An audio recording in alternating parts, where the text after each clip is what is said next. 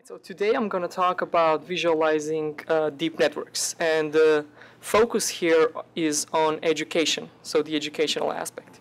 And this is joint work with other people in Google under Google Research.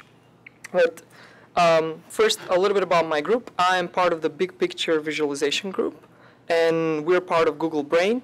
And the mission we have our group is to use data visualization to make machine learning more transparent and easier to use.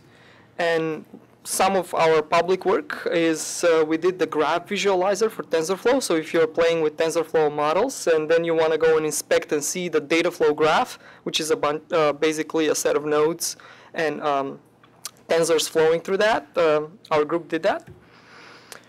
But here for this talk, the question that I want to focus on is how do we explain deep learning and how do we teach beginners a little bit about neural networks.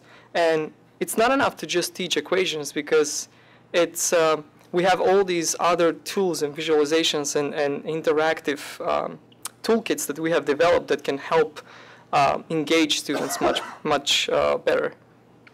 And the other thing is that with deep networks is you have to tweak a lot of hyperparameters and you have to change the network structure, and it takes a serious amount of work. You have to go change some file, run Python, restart it, kill the process.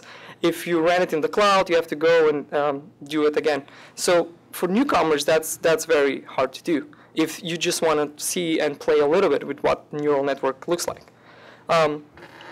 The visualization that we did was heavily inspired of work from Chris Olas. If you haven't seen his blog, I heavily recommend it.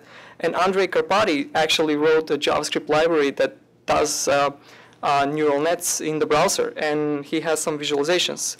And these are powerful visual, live animations and interactive visualizations of neural nets. And from there, we followed on that work, and we wanted to make sure that we have this direct manipulation interface where you can control every single thing of a simple neural network through UI, and you can do it rapidly, and you can play it instantaneously and reverse it and share it with people.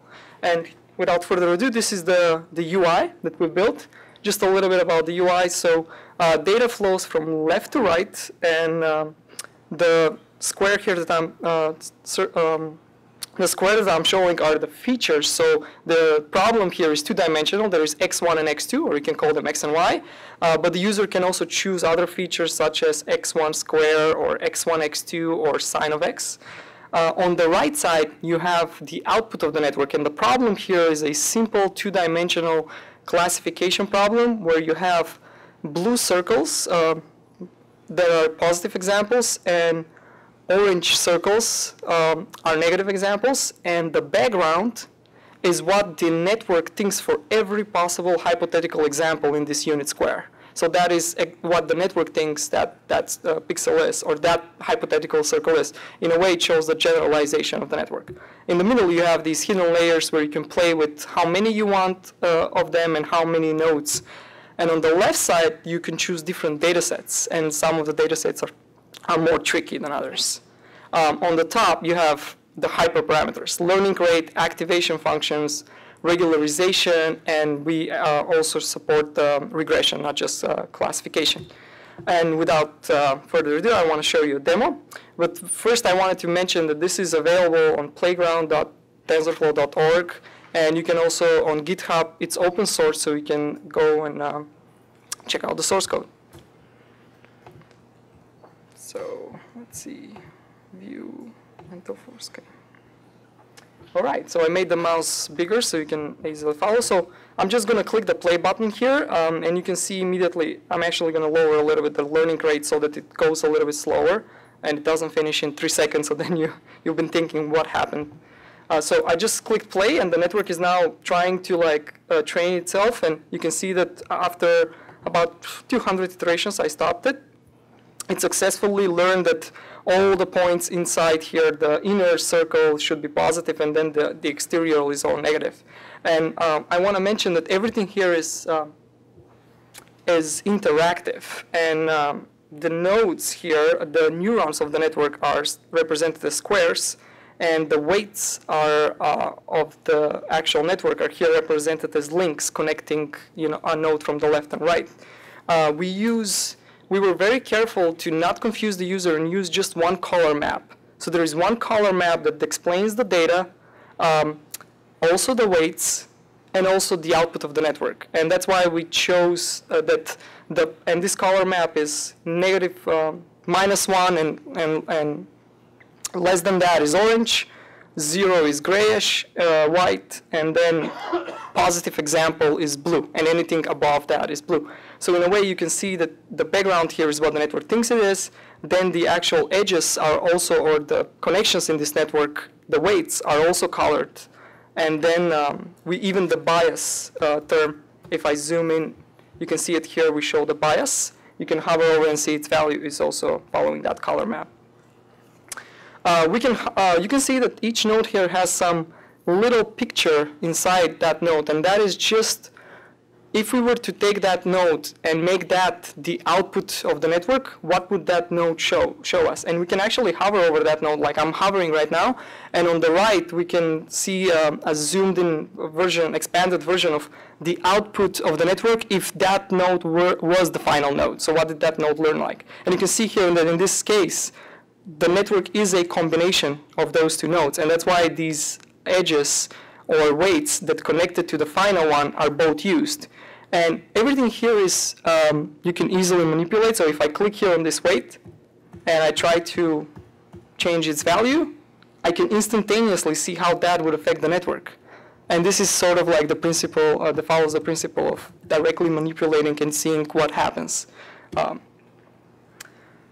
The other thing that we can do is I can just change quickly the learning rate and just reset the network and click play. I purposely chose a very high learning rate, so you can see that the network is kind of unstable, but it did stabilize. It didn't get quite the idea. The weights are very high, but it's very educational for someone to just see that like putting a high learning rate can cause this kind of behavior. I can also add hidden layers. And I can also add neurons for each hidden layer. So let's say I do this. I can click play, and actually the learning rate is pretty high. So what I'm going to do is I'm going to lower that and click play. I am actually going to reset the network and you can see that the network learned something. But what is interesting here is that if you look at the internals of each node, there is redundancy. If I go on the very next to last, the very last layer, all of these nodes learned a circle. And some of them learned the inverse, so that's why there is a negative weight, because if this learned the opposite of what the true answer is, then multiplied by a negative number would give us the true one. So what we can do is actually put this weight to 0, kill a lot of these signals, and the network is still, by the way, the network is still training while I'm doing this. So I can completely try to kill the network or put a positive value here, and then the network is going to adjust itself because I haven't stopped running the network. I wanted to show just demo regularization. If I put some regularization here, L1, which usually induces sparsity or tries to have a lot of the weights be zeros. And if I click play, you will actually see that as the network is training, and we can leave it for a little bit, only a few of the weights survived. And a lot of these internal links here are close to 0. Or practically 0. So you can see now the network only learned to use only one node in the last layer, which is kind of interesting. The other thing I want to show is that there are other data sets. One is the XOR data set. Like you can click play, and you can see the network trying to learn the two quadrants. And we have trickier data sets in there.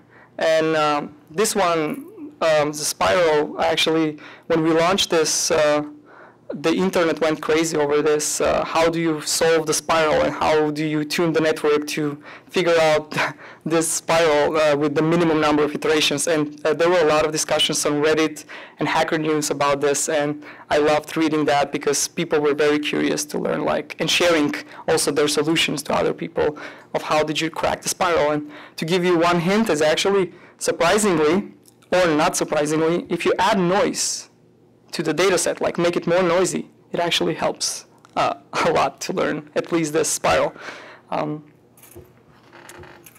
So I just want to share one more thing, one comment that I really, really liked this is from Hacker News.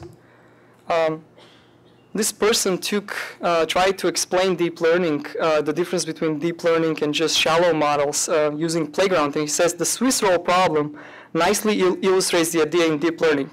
Before deep learning, people would manually design extra features. And he actually has the Playground here with all these features enabled, sin x, x1 squared, x2 squared, and then use a shallow network, only one layer, and then the network is going to successfully learn the spiral.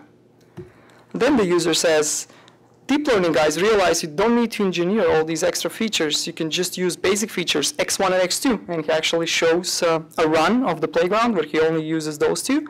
And then a deeper network. And then says, then the network should figure out all the other intermediate features.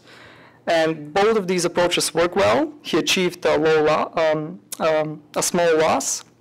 The difference is how do you want to do manual feature design or learn? And then the follow-up comment was, I think I learned more from your post of your 2 images than poking at the site for an hour, which actually tells us that even though we gave this to users, the perfect combination would be having lessons, design lessons that can guide users through reproducing some of these results. And with that, I'll leave it for questions. Thank you.